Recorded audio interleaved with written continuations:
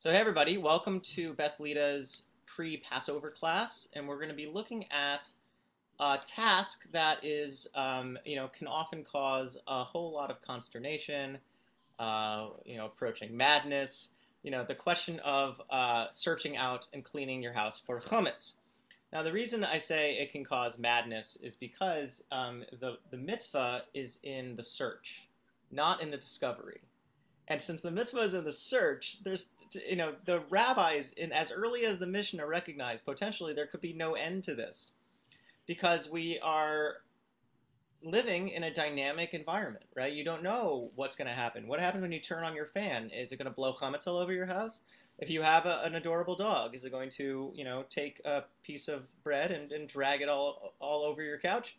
Who knows, right? So we have only limited. So I look at this mitzvah really as a technical question, but also, and this is something I really firmly believe, like all technical questions in halacha, actually has deep, real inner wisdom to it. If we pay attention to the way that the law and the practice works, that it's trying to teach us what it means to take ownership of and have agency within an environment that we cannot control. Or what happens in a sense when the immovable rock of our messy homes meets the unstoppable force of pre-Pesach anxiety, right? Like, what is there a way for these two things to actually live together? So I want to propose a rigorous preparation for Pesach, one that drives us and pushes us, but not one that breaks us. So we'll see if we can pull it off. Okay. So I'm going to share the screen. Can everyone see that okay? Mm-hmm. Great. Yeah. So we'll start with the Makor. We'll start with the Mikra. Look at two important verses, and this is from some of the earliest halacha given to the Jewish people. It's in Parshas Bo. We saw it just about a month and a half ago, I guess, maybe. And this, this part of the Torah is part of what Rashi says should theoretically be the first part of the Torah, drawing on the Midrash, because it's where halacha starts. And the halachas that we get into are the halachas of Pesach, and that makes sense because the Jews are fresh out of escaping from Egypt. So, and not only just actually, by this point, they haven't even escaped yet. So God is, in a sense, starting to transition the people from being an enslaved people to being one with independence and autonomy. And the way you do that is that you have a law. You have a system of law. So we have here Moses saying, "Remember this day on which you went free from Egypt, the house of bondage, how the Lord freed you from it with a mighty hand," metaphorically. "No leavened bread shall be eaten." If you were to break up this pasuk into two sections, what would the first clause say and what would the second clause say?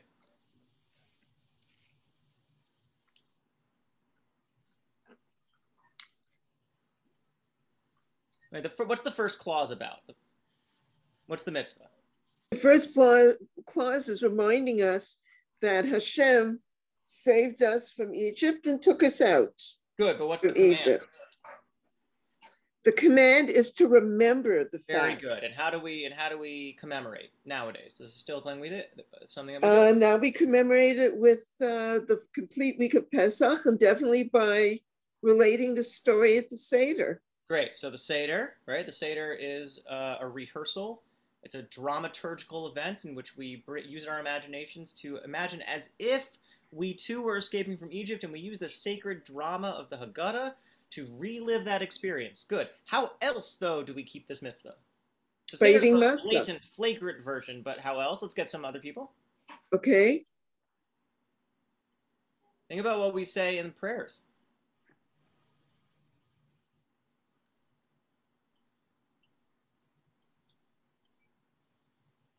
Right, so we say Az Yashir Moshe. We say the Song of the Sea every day in the morning prayer. So that helps us commemorate the leaving of Egypt. And also in one of the paragraphs in the Shema section, in the after we say the actual Shema, we also bring to mind the like before we say Ga'al Yisrael, Sur Yisrael, or V'nei Amar. We also bring to mind the recalling of Egypt. So remembering the Exodus from Egypt is not just something that's just once a year, like it's the Exodus holiday of Passover, but it's something we do every day, right? It's structural to Jewish memory. And Shabbos, right? We say, when we make Kiddush, we tie the leaving of Egypt to the creation of the world. So this is something that happens every day, every week, every year. Okay? And what's the second clause? Right. Remember this day when went free for Egypt, house of bondage, blah, blah, blah. God freed you, mighty hand. Part 1. Part 2? No leavened bread. No, chametz. Good, exactly. And it's not clear to the reader, lichora, right at first glance, what's the connection between these two things. Now, if you were just to say, like, intuitively drawing on your own knowledge, your own wisdom, so what would you say? Why is God hitting the note of don't eat chametz right after talking about leaving Egypt? Because it commemorates the leaving. How so? Well, so the story goes because the bread couldn't rise. Okay, great. So they left in a hurry, right in the middle of the night. They got sped up and left, not to eat. So and the bread on their backs, right, didn't have a chance to rise. So it was this like flat laffa, flat bread. And that's why on Passover we eat flat bread. Right. Except that when's this commandment being given?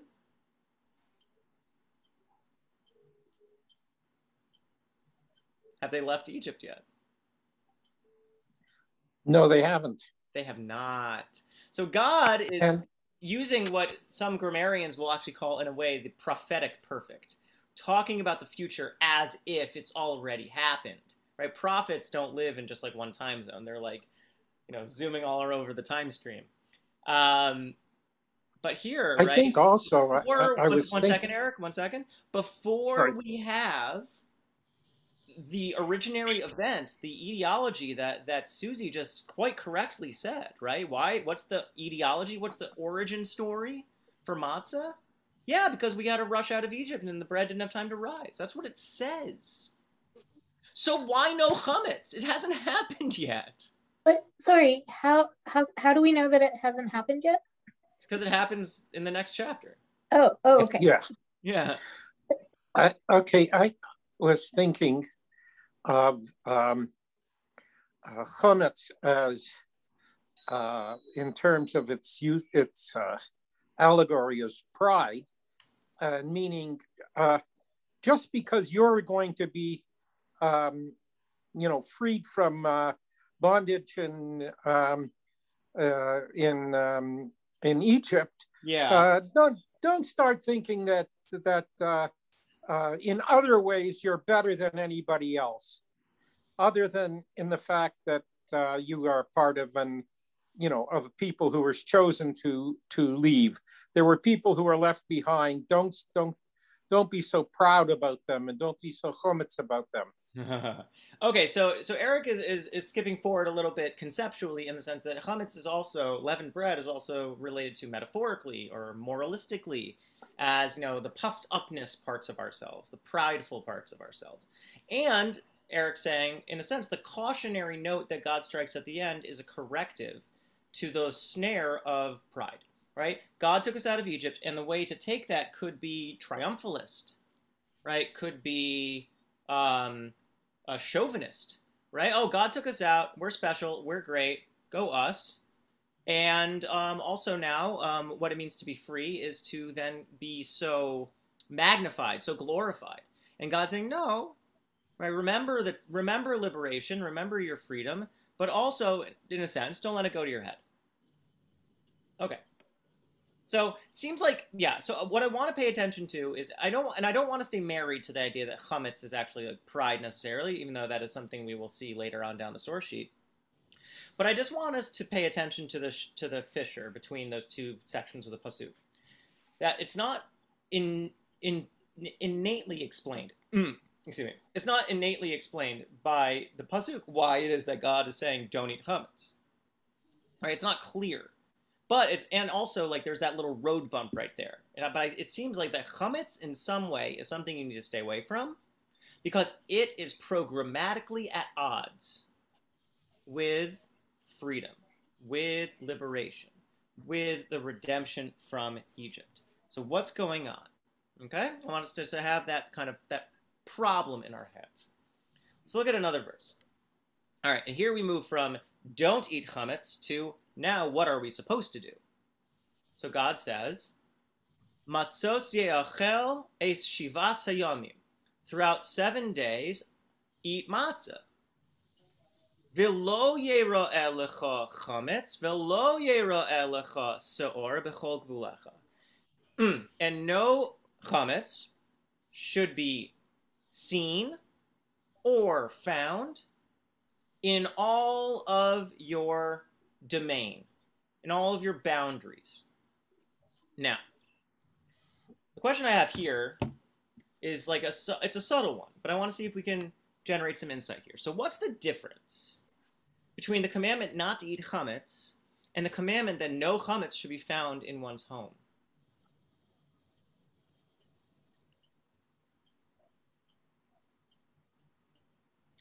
Yeah. Well, it's to prevent you from going, which no leaven shall be found with you. So, but there might be some somewhere else in within the boundary of your city or of your village or of whatever area, Sure. and they want to prevent that too. Okay, great. Yeah, the rabbis get into that in the first chapters of Maseches Pesachim. And I mean, I'll put it this way, and this is maybe relevant for a lot of Ontario residents.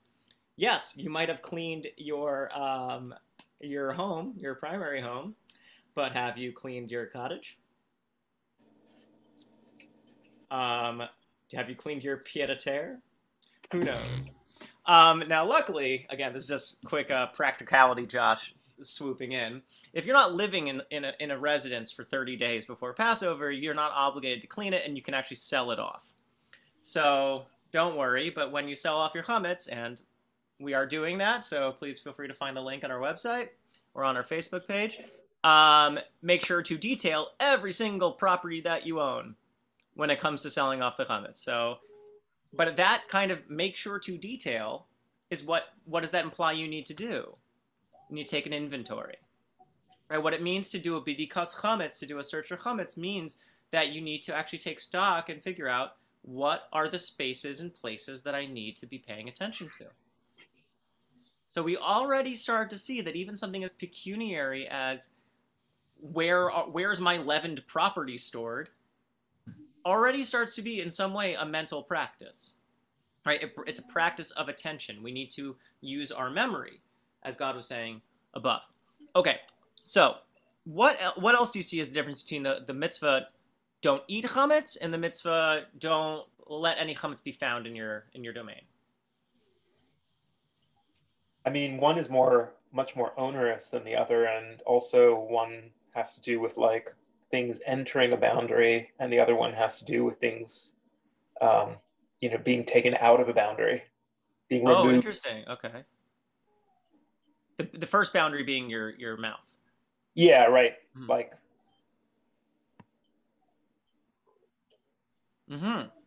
Okay, so we have two different dynamics of the way to relate to chametz. One is you don't want that kind of personal contact with it, and the second one is actually that you need to actively distance yourself from it. Right? One is like don't let it come close, and the other one is keep yourself far away. One is object-oriented, and one is self-oriented in that way. Okay, great. Any more ideas? Well, you saying self-oriented just made me think one is kind of, individual, one is more kind of communitarian in some sense, right? Like if you're talking about a domain, you start to think about relations to other people, Very nice. Yeah, for sure. It's selling chametz is a very interesting practice that is, almost universally practiced, and also ensures in some ways that there have to be decent relations between the surrounding Gentile community and the Jewish community, because you need to have allies, right? Like it's curious actually. I wonder if mechiras chametz, like selling chametz, is like origin of the ally idea, right? You have to have non-Jews who are supportive of Jews. Like, okay, I'm gonna, and it's funny. I'm selling our chametz, the shul's chametz, my chametz, to my friend Martha. Martha has become a very close friend, and like I'm like, okay, Martha, I have to have like a strange conversation with you. I need to tell you about this this property sale that you'd be doing a huge favor if you were to do it for me. And also, I'm gonna have to buy it back in about a week. Please don't like, you know, you're like letting someone in on this very weird secret of this very strange part of our religion. But in that way, it actually is like it's an act of entrusting, right? I'm actually bringing someone outside of the community into the community to know something quite particular, quite insider, right, about actually how Judaism works. Right? You're actually getting to be part of how the kosher Passover sausage gets made. Okay. Josh, do you by any chance know how old a custom that is of selling the chametz? I believe it's medieval.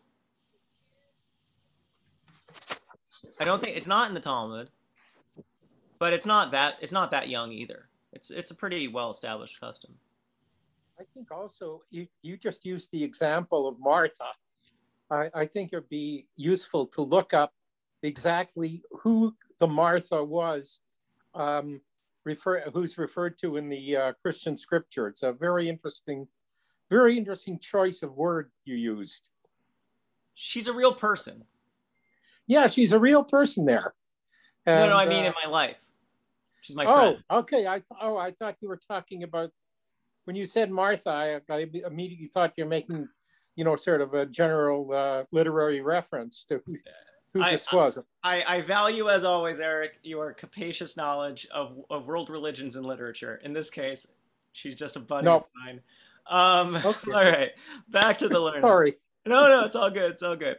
Okay, so another difference I want us to pay attention to, and a lot of Torah is actually learning how to productively pay attention to differences. That's like the Kashya model of learning.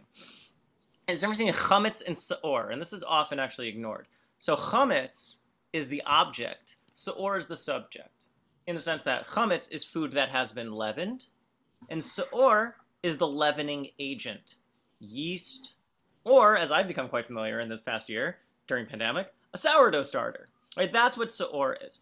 But these are two very different things, right? So chametz is the result of a process, but seor engenders the process. So actually you'll see, and it's a prevalent term that's used in rabbinic literature to refer to the sexual impulse in the Talmud is often referred to as the seor shebe'isa, the leavening in the dough, right? Like that gets your engine going. So that's the metaphor that the rabbis use. But it's an interesting point, right? In terms of like, what is the part, we already start to see the way in which chametz or seor are used in these not just physical descriptions. It's not just like literally yeast or literally bread. Now we already start to see, because, I mean, I think something worth noting that's become less so in this like anti-carb world, but maybe now with pandemic and all the hipsters are baking bread, now we're bringing bread back to the center of human civilization again. But like bread is symbolic of human civilization, right? Bread is the processing of a raw material, the application of skilled labor, and of technology, i.e. fire, to create a change in the substance. Right? Bread is like the first chemistry. Bread is science. Right? So bread is something deeply, centrally human, vis-a-vis nature. Right? The way that humans take hold of nature, influence nature, and change nature for our own ends. So there's something, and I mean this in a non-critical way, egoistic about chametz, because it's the insertion of the self or the person into nature to change it for our needs or our preferences, our taste, right? We're manipulating nature to make it fit us better. So what about that kind of subtle empowerment does God insist on cautioning us about, right? When we're talking about Pesach, when we're talking about liberation, in a sense, part of the question is, what in us is important and essential, but maybe we need to, again, keep a watch on, keep a check on, or what does it mean for us to remove ourselves from the equation to let something take hold, to let something unroll? So these are the kind of the big questions I want to leave us with. Now let's get into the text. So this is a commentary from the Ha'amek Davar, whom I think everyone's familiar with by now because I love him so much. The Netziv, Naftali Tzvi Yehuda Berlin, the student of the Volozhiner Rebbe. So he is commenting on what we saw just above, this kind of shift from remember the Exodus from Egypt, or don't eat chametz. So he says, don't eat chametz. Why? In order to enroot, lahashrish, beautiful word. The word shoresh means root in Hebrew, and lahashrish, it's the causative form of the verb, to cause to root. So don't, there we go. So why don't we eat chametz? So that we will cause to root in our heart a mindfulness, or a zechira, remembering, through an action, to remind one of the command not to eat chametz.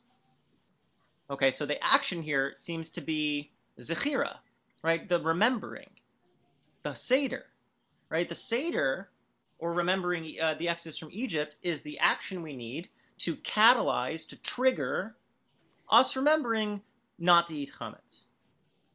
And why? And here we get to the point about bread. Because matzah doesn't require any intervention of human skill.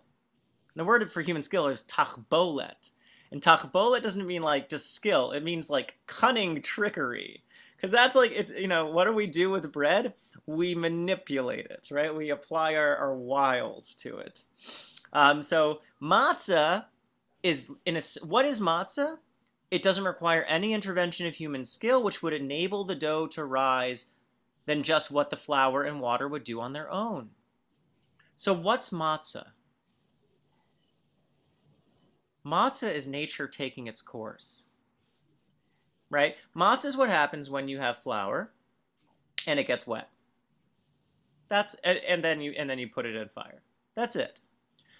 You know, this is my first. I said this to a couple people before, but like this is my first Pesach as somebody who bakes regularly, and I get what the Ha'amek Davar is saying, because to make bread takes an immense amount of attention, right? Every 25 minutes, I need to take the dough out of the this not too hot, not too cold oven, and then I stretch and fold it. And then I cover it again, and I put it back in the oven. Then 25 minutes later, I take it back out, and I stretch, and I fold, and I do, right? And then I shape it, and I have all these doodads, right?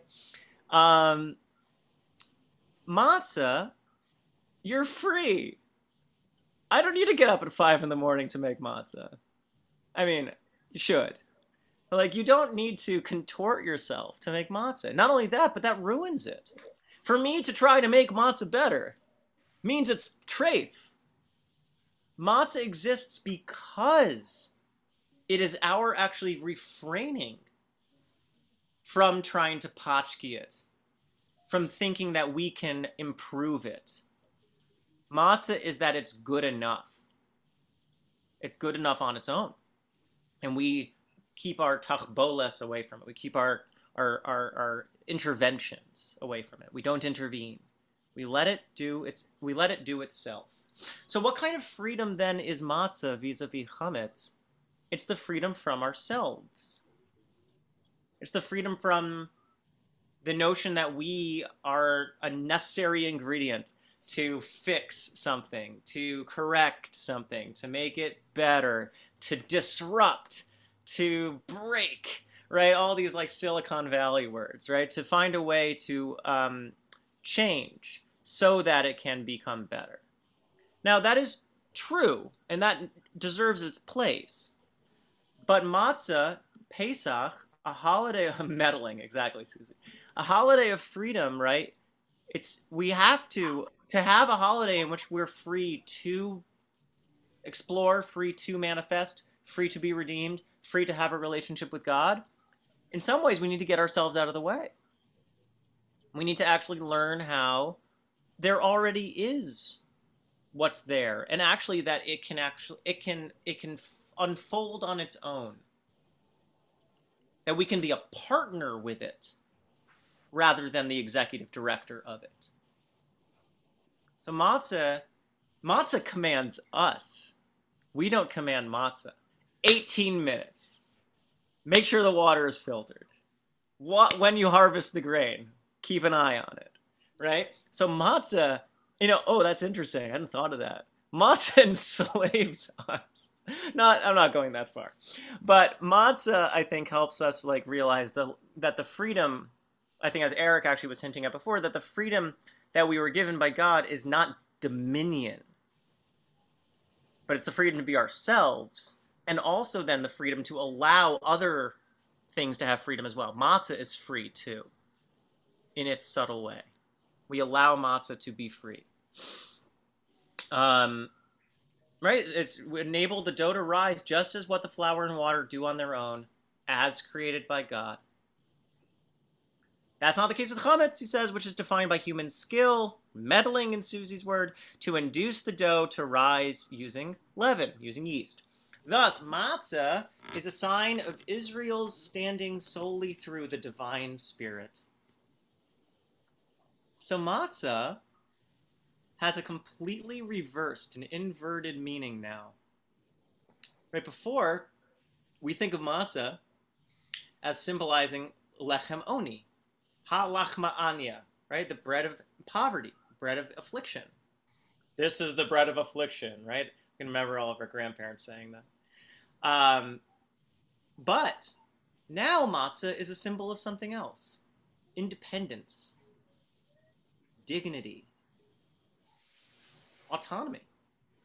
Matzah becomes a symbol and a mnemonic for not for how we were, but for how we are and how we can be. The dignity of what it means to actually have the freedom to be yourself on your own terms. It's a very, it's a surprising reading. But it's a revolutionary one because it completely inverts our notion of what matzah is, or it gives us an additional understanding of what matzah can be. But it's the regal dignity of simplicity, right? Of not trying to meddle, not trying to put all those preservatives in it, right? But like it's a something in its most basic elemental form. It's like imagine actually what it means to strip yourself down to your most basic elemental form, right? Before you put on the coat of what your boss expects of you, right? Or the jacket of what your friends see you as, or whatever, right? It's just you on your own terms. That radical kind of point of freedom. That's matzah. Josh, it reminds me. Again, nothing is the answer. Just an idea, something to think about. Yes, Lauren. I was just going to think that it's like being like ish tam v'shalem. It's just that's simple. That's how Yaakov is described in the Torah. And whole. It's perfect. Mm-hmm. And in which case, probably, if you want to take it further, we should probably only be eating uncooked fruits and vegetables to keep it going. Yeah, raw food Pesach. You got it. I'm going for it next year. Oh God, no. Right. All right. You can enjoy your carob date bars or whatever you want to have. I'm having my fruit slices. Okay. And by fruit slices, I mean my gelatinous fruit slices covered in sugar. Oh no, not those. Ew. Delicious. So good. It's the best Pesach treat. Buy one package. I have my package and I will be rationing it.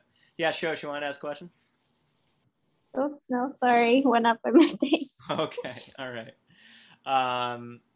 Okay, so here's the Sefer HaChinuch. Who wrote the Sefer HaChinuch? Great question. Nobody knows. It was a book that came out in the early 14th century, if I remember correctly, and it is a commentary on all of the mitzvot. So it is one of what's called a Sifrei HaMitzvot, like Book of Mitzvahs, and it actually goes in order of the Parsha. Like a lot of mitzvah books, like Rambam's or Ramban's gloss on Rambam's book, goes like they order the mitzvahs. But here, actually, it's more like a commentary on the Torah. So each parsha, the Sefer Chinuch comments on the mitzvahs that are contained in that parsha. And he talks about their immediate notion, their pshat, kind of gives some moralizing ideas and brings it further. Really cool text, actually. Really recommend it. So here he has on the mitzvah from this parsha on eating chametz. But interestingly, what does he call it? Actually, and very nicely, actually, Leon intuited the Sefer Chinuch's language. He doesn't call it bedikas chametz. He actually calls it here harchakas from the chametz, to keep yourself far away from chametz. I haven't seen that lashon before. It's very interesting. So he says, keeping ourselves away from chametz, which is made through the duration of time. Right? We get what that means. Like, what is leavening? Leavening is a catalytic chemical process induced by the bacteria, right, in the yeast that takes time. Right? You have to feed the sourdough starter so it gets bubbly and it starts rising, right? And then you put the sourdough starter in the dough, and then you let the dough sit to rise, and you manipulate the dough by folding it or kneading it or whatever you do, and then you let the dough rest, and you do a bench rest, and the dough rises. So what does it mean to bake bread? I mean, to bake again, all bread is sourdough to the ancient people, right? They didn't have packaged yeast. So they're making sourdough bread, and how long does it take to make sourdough bread? It's a 24-hour process, right? So chametz is duration, right? To make a leavened loaf of bread is to be very conscious of time, but not matzah, right? Matzah is 18 minutes, bing, bang, boom. That is it. So, keeping ourselves away from chametz, sorry? All right. Brings our minds closer to acquire the trait of zerizus, alacrity, which is an English word that's not really a translation. This zerizut in Hebrew means, it's like alertness. It's like, imagine all the good things of being anxious, right? It's not bad. It's good. It's like it's like you're coursing with adrenaline and you're playing like a sports game, right? And like you're like perceiving reality differently because your senses are so on, right? That's zerizus, right? It's alertness, it's quickness to act, but not in a rash way, in a way in which it's like you're full of power and energy.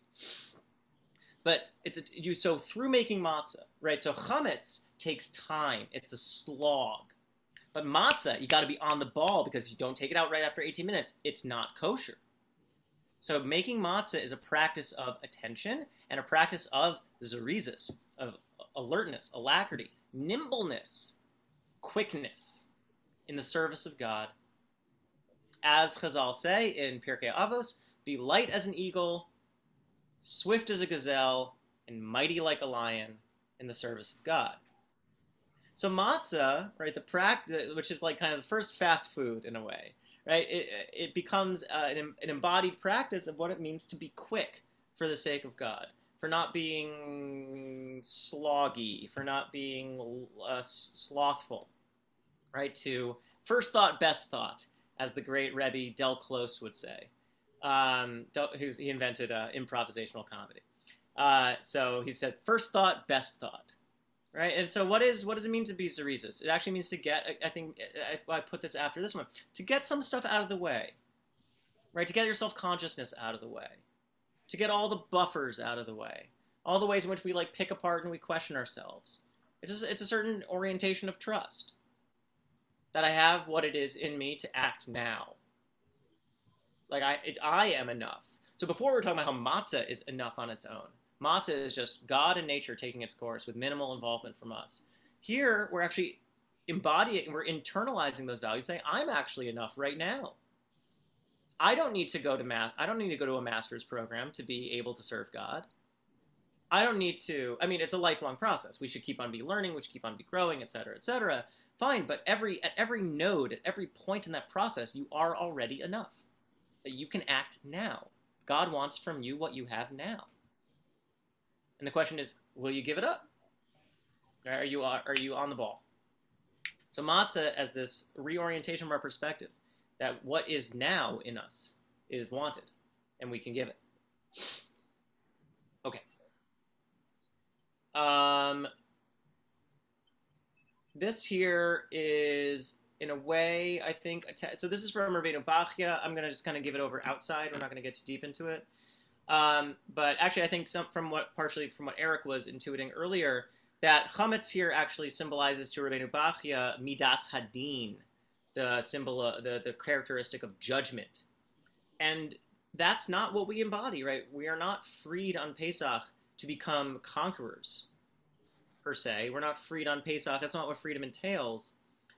It's dignity, right? So we don't actually eat the chametz, which is judgment, on Pesach. Pesach is not a day of judgment.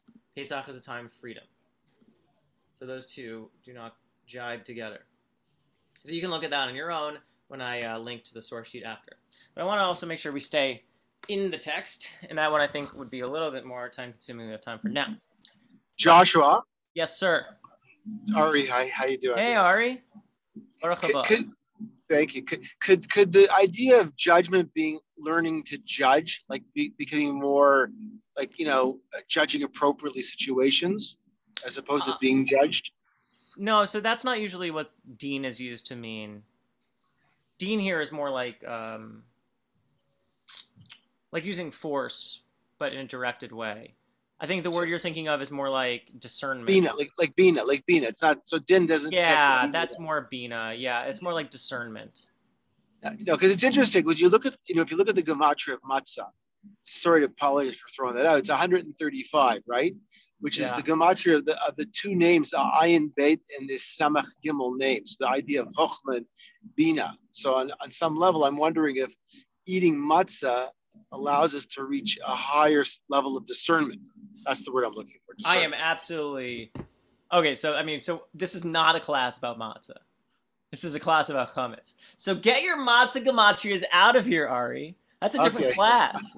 No, we're mostly focusing on, I think, the dialectical wisdom of what is it that when God's telling us to clean our house from chametz. Now, I did dip a little bit into matzah, so I'm just joking around.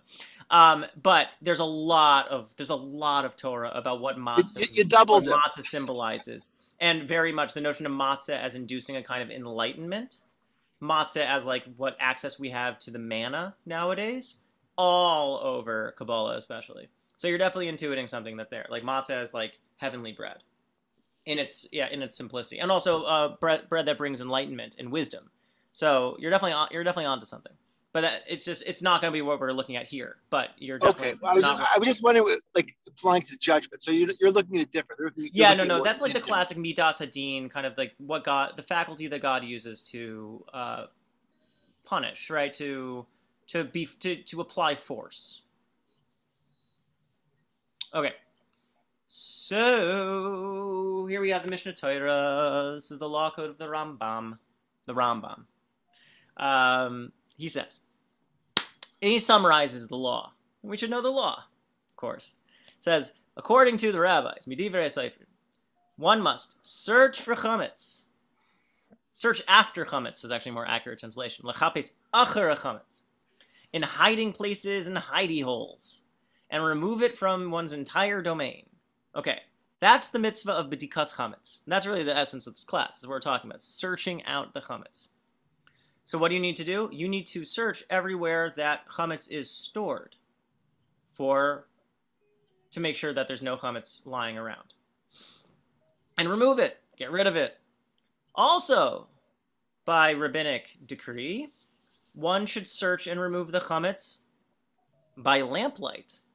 And this is why, the classic chametz search kit is what? It's a spoon with a feather and a candle.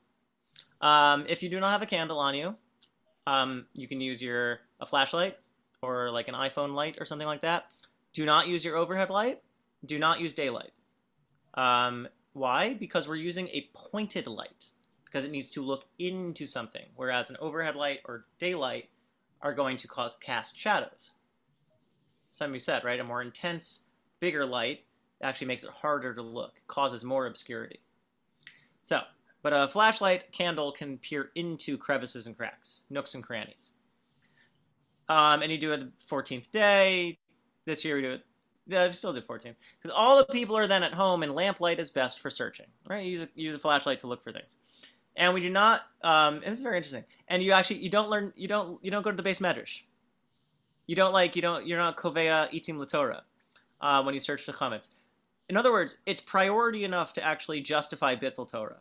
which I find very interesting. There's a couple other mitzvahs that are like that, like escorting a chassan kala to their chuppah, right? The wedding couple to their wedding ceremony, escorting a corpse to its burial, and searching for chametz is also something that is a priority enough. You schedule it, and it's something that you commit time to. It's something that really requires our time and attention. So, and you make sure not to read an engrossing book that you'd be distracted by it. So don't do that. Okay, because all of us are sages here.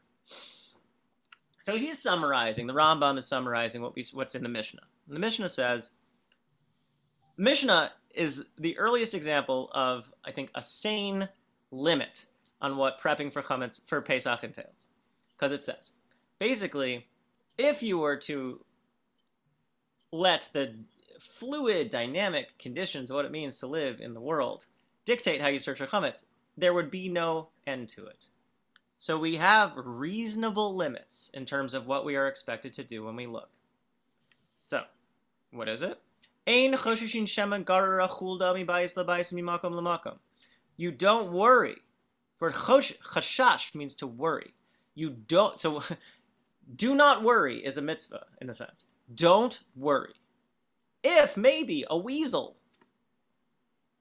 took a piece of chametz and dragged it from one room to another, from one property to your shed or something like that, from place to place.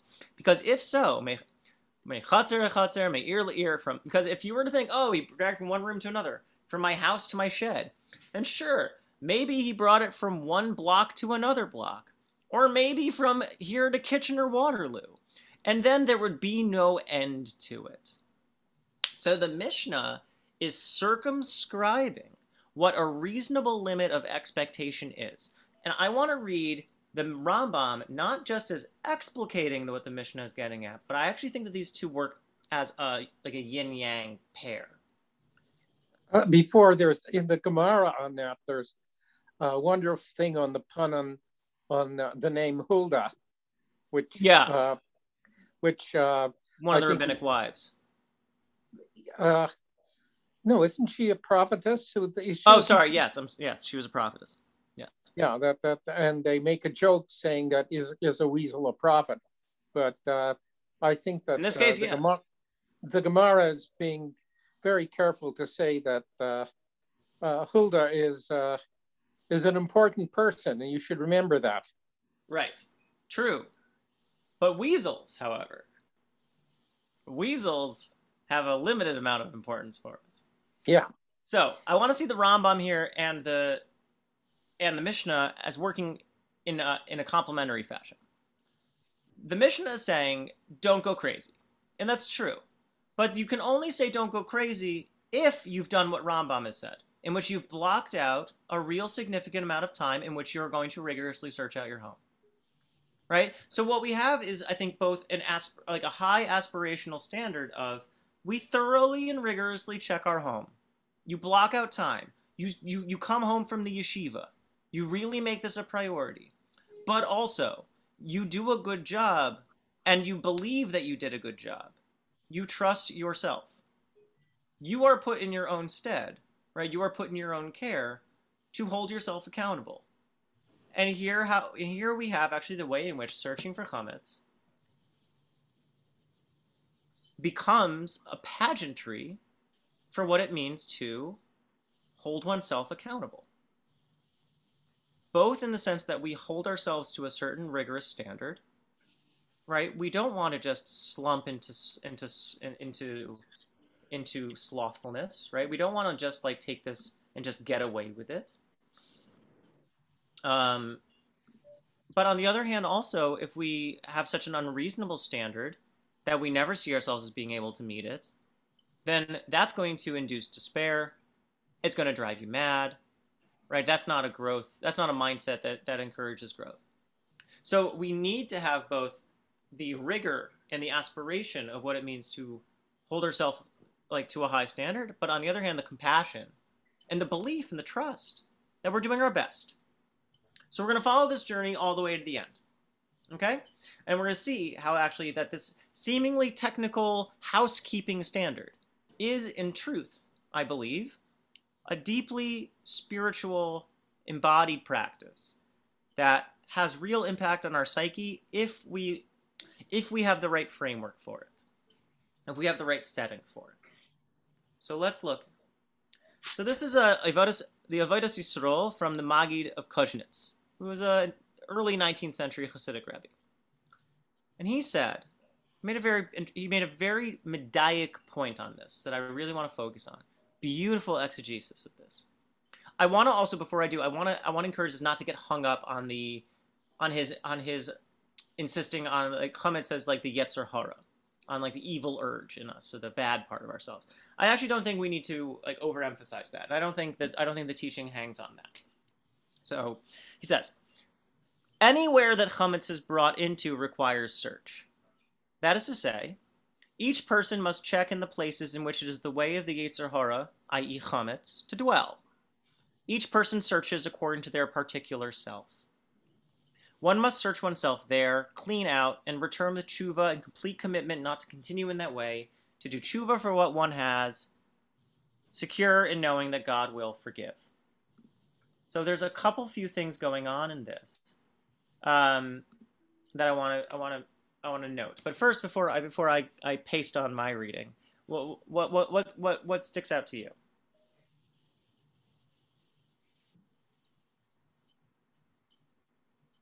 What do you take? I think that the line, secure in the knowledge that God will forgive, I think that's difficult for a lot of us.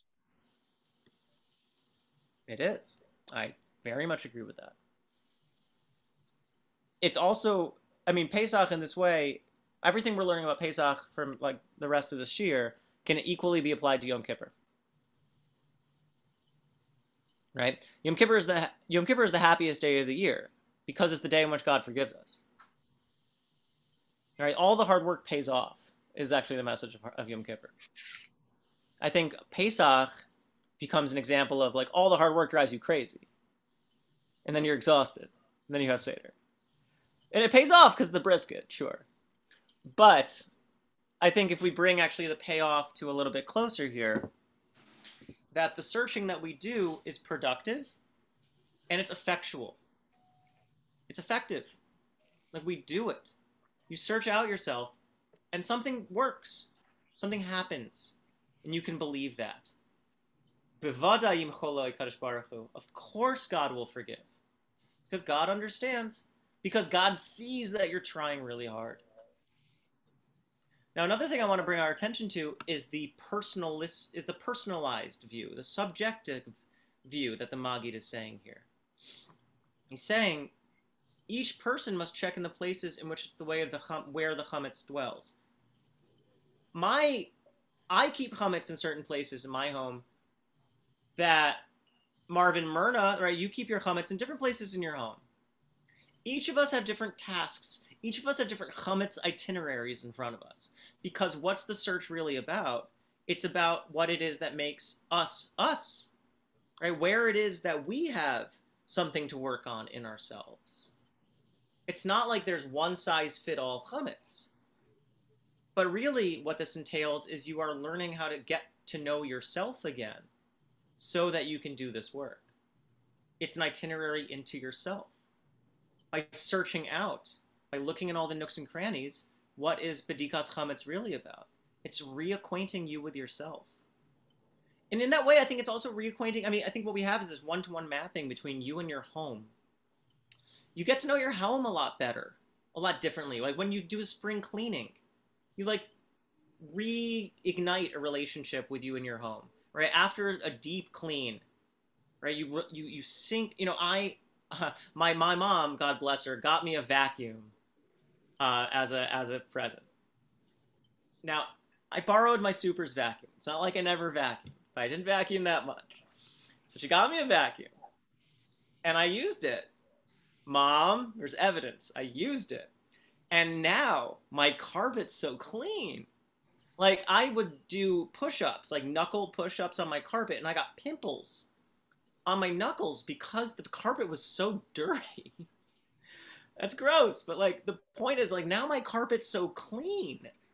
And I just feel so more at ease in my home. I have a dust allergy, and now I'm not sneezing as much. Right? So, like, our home demands attention based on what needs attention. My carpet needed attention. Other people's walls need attention. Whatever it is, right? Something's always nagging at the back of our minds that make us feel uneasy at home. And to commit ourselves to a deep clean of our home, the result of which is we have a sense of ease again, of feeling satisfied, feeling connected, feeling comfortable. But that takes work, and that takes attention. Second point is that it has a result. Right? It has a result. It works. And as we do that, we then come to realize, oh, actually, it had become normal to me, but that had been really bothering me. Heidegger, the philosopher, says actually that we only, in a sense, realize what normal is when something's bothering us. Right? So what bothers us ends up teaching us something about us. It teaches us what it is that gets hung up on in us, right? What it is that we need, what it is that we care about. So cleaning our homes ends up becoming a way to discover our relationship to our environment, but also discover something about ourselves as well. And the way in which each of these things is tailored to each of our individual personalities, each of our individual selves.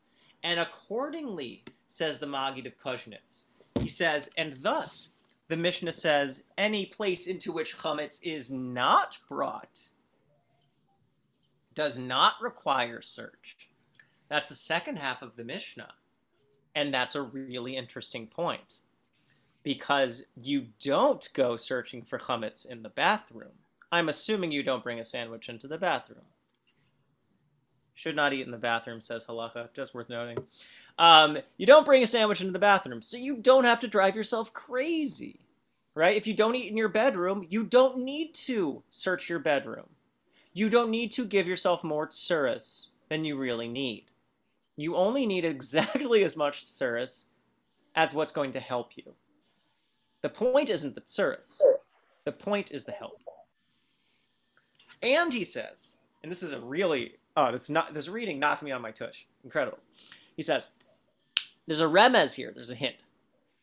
It seems that there are people who do not search out their own selves, but rather pay attention to the acts of others. Regarding them, the Tana says, a place that chametz is not brought does not require search. That is, one should not watch over the acts of other people, but only attend to and endeavor to heal oneself. I find that an immensely insightful point.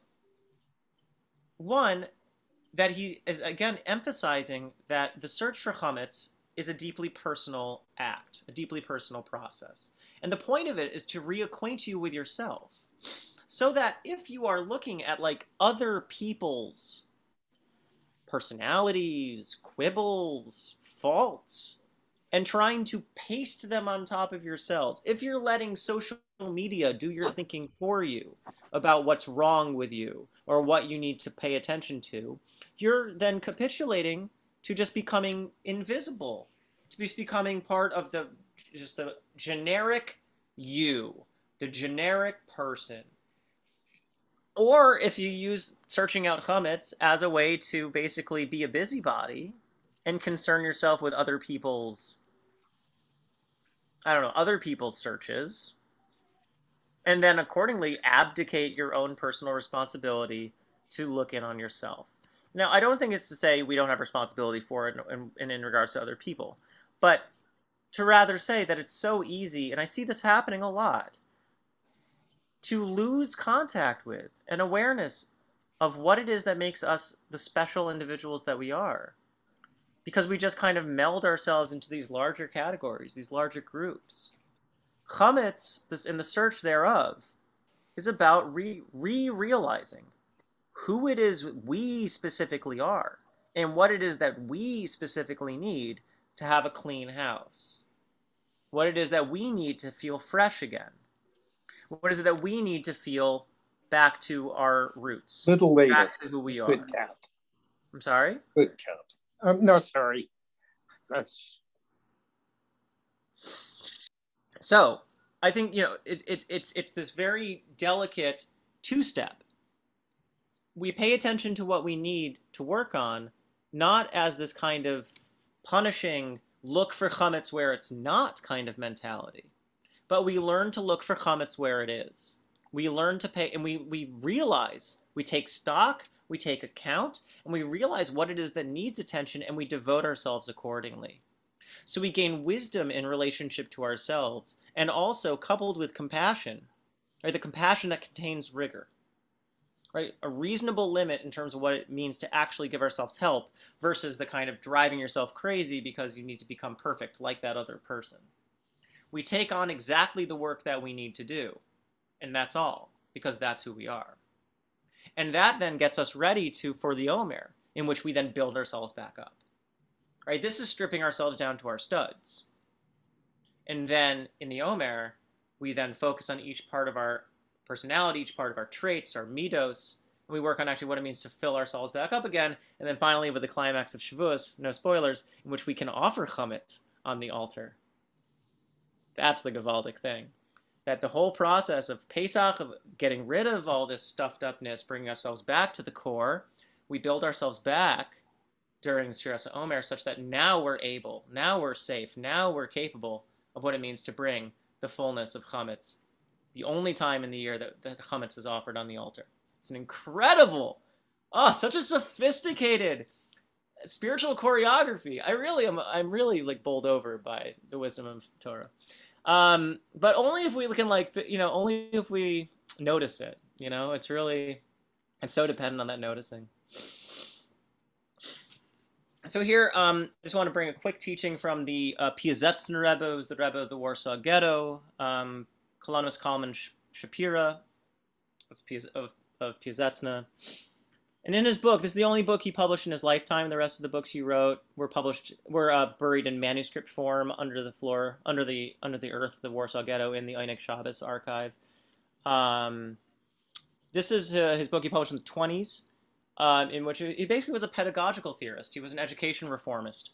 And he was trying to envision what a better Jewish school system would look like, what pedagogy, what teaching, what learning can look like in a much more progressive and healthy way. It seems like these ideas accord with things written by Dilthey and by Russell and other people in the early 20th century progressive pedagogy movement. And, unclear what he's read. There's ideas what he was reading or what he wasn't, but his writing really stands up next to it. He says, so it's about pedagogy, but it's about what it means to be a good Jew, of course. So he writes, he says, "Aval b'kabola b'chlal levad, shetachshov she'ata mekabel lecha lias Yehudi eved Hashem, lo tuchal lehistapek," he says. He said, if you're just going to take on yourself this idea, theoretically, generically speaking, the other person's chametz, right? I'm going to be a good Jew. I'm going to be a good Jew. That you're going to take on yourself, you're going to be a good Jew, you're going to serve God. He says, it's not enough. Why? Theory and practice have to come together. Rak gam bipratius midos haraos vechasronos asher ata makir b'cha hishtadel lesaken b'shazu shel hisramus. Right? When you are in specific, in particular analysis, looking at the parts of yourself that need attention, the chametz, right? The midos raos, the aspects of ourselves that we're not satisfied with, that we're not happy about, the lacks, right? The parts of ourselves that are disappointing, whatever it is, which you recognize. Strive, hishtadlis, right? Strive, toil, labor to heal in that time of your elevation, right? Of your getting yourself enthusiastic about this. But when it's the time that your heart is lit afire, right? You're enthusiastic. You're like, oh yes, you're motivated. You're like, I'm gonna be better. I'm gonna do it. I'm gonna find all the chametz. Tov shelo yarbe becheshbonos. Don't drive yourself crazy. And here, actually, I think we bring ourselves back to the tachbolis part, the tachbulois part above, right? Matzah is a bread that's not interfered with, that we keep ourselves away from the meddling, in Susie's words, right? Away from the interventions, from the application of our cunning. And here he used the term cheshbonos, right? You're like having too many ideas, right? Don't make this an overly wrought theoretical endeavor in which you're making it more complicated than it has to be. Lo yitapel v'lo yilach lech es yadav b'chesrosav rak yispalel v'yilmad v'yislav v'yiskarev k'moshe isa b'sifrei kodesh mizeh. Don't, in a sense, get sucked into the slime. Don't obsess over what it is that you feel like you're missing. Don't obsess over what it is that you feel like is wrong. Rather, what daven, learn, follow your heart. V'yislahev means follow your enthusiasm, follow your passion. V'yiskarev, and you'll become close, as it said in the holy books. That's where I want to stop. You know, interestingly, it says hishtadel, right? You want to strive, you want to work hard, but you don't want to become stuck. And this is very important. You know, this is like something that's challenging in therapeutic work, right? And what it means to like get into some very difficult stuff is that it's so easy to feel defined by these things, right? That you're like caught in the struggle against these things, that you're defined by what you need to fix. But the Piazetzner says, no, it's important to work hard. You need to recognize what it is that needs attention.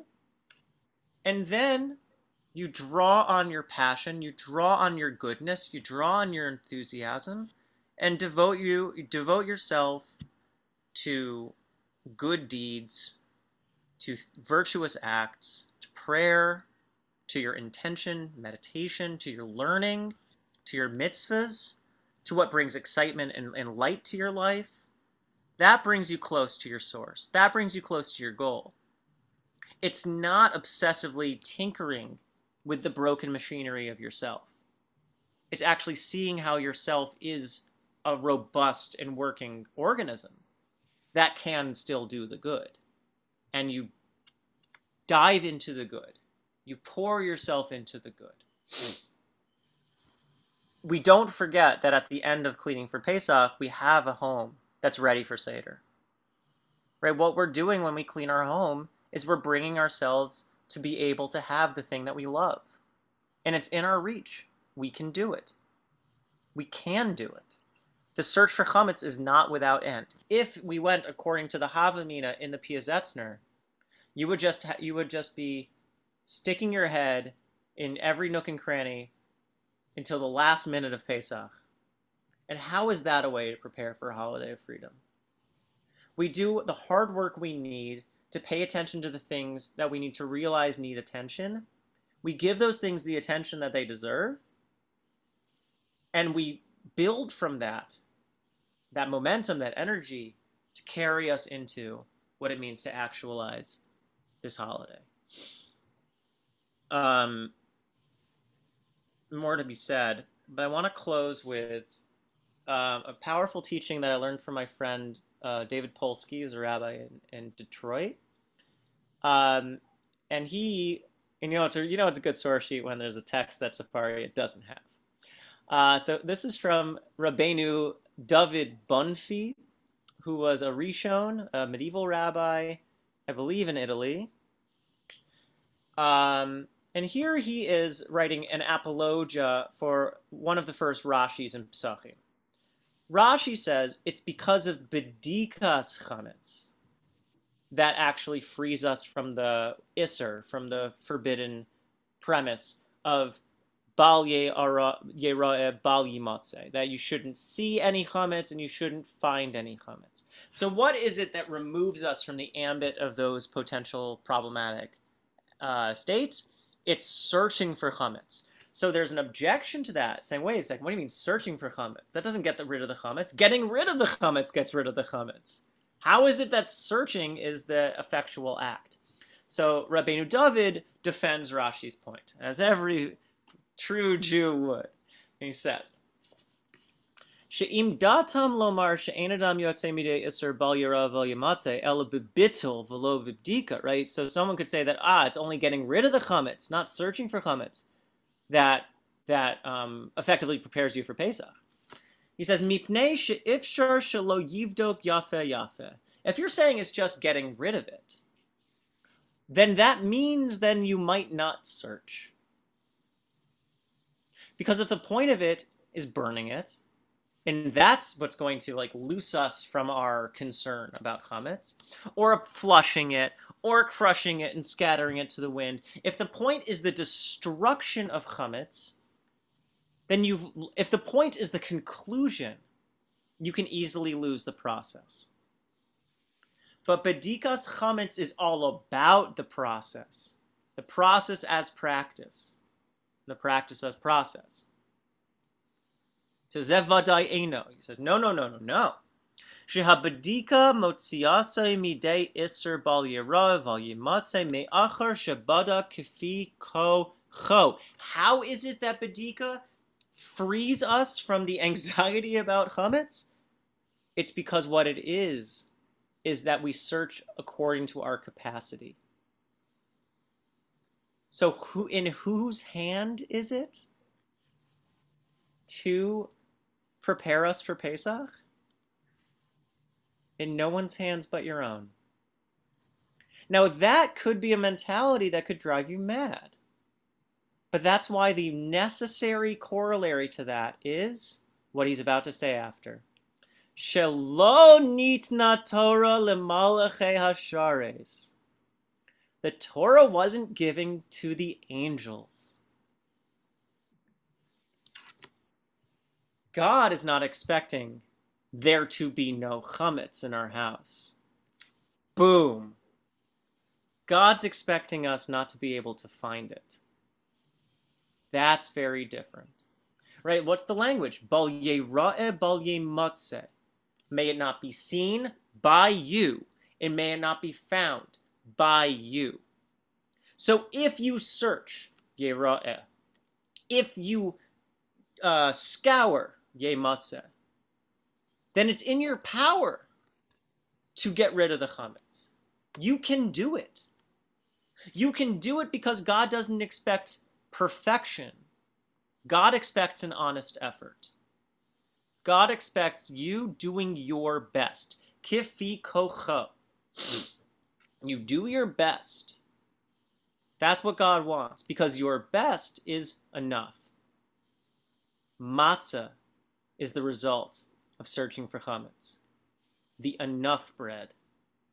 The bread in which we don't need to do extra, we don't need to intervene. We do exactly as what we're able to do. We draw on our resources. We make a real honest effort. We push ourselves. But with the understanding that God wants exactly what we can give. God doesn't want the chametz of somebody else. God wants your chametz. God doesn't want you to look in other people's storage houses. God wants you to look in yourself. Let yourself, in a sense, guide the Pesach cleaning process, both in terms of the contours of what it entails, right? The limits that you might have in doing it, but also the object of it. To let it also be a process of regaining acquaintanceship with yourself, getting to know yourself better, what it is you need, who it is you are, what you're bringing yourself to the core of. That we're not just preparing our homes for Pesach, we're preparing ourselves to be free. Chag Sameach. And for real, Sameach. May this be a joyous process. May this be something that empowers us, that makes us feel proud of the labor and of our devotion and of our energy, of our giving ourselves over to exactly what God expects, knowing that what we have in us is exactly enough. Those two things can come together.